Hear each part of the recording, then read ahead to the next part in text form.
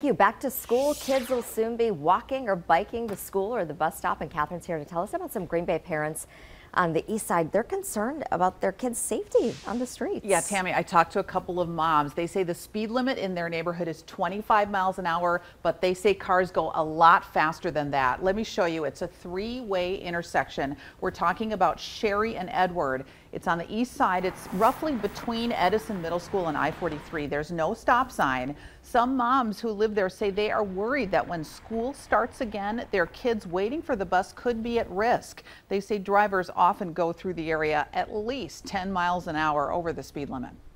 I would say slow down, watch for kids, especially with school year coming up. Like, always have it in the back of your mind. Don't text and drive. Don't just put your phone down. It's not worth it.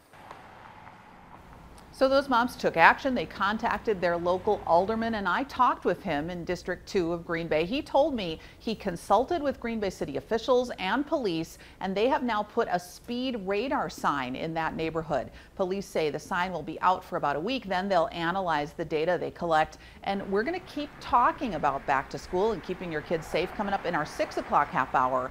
Find out about a tool parents can use to see which intersections in their area have had the most crashes.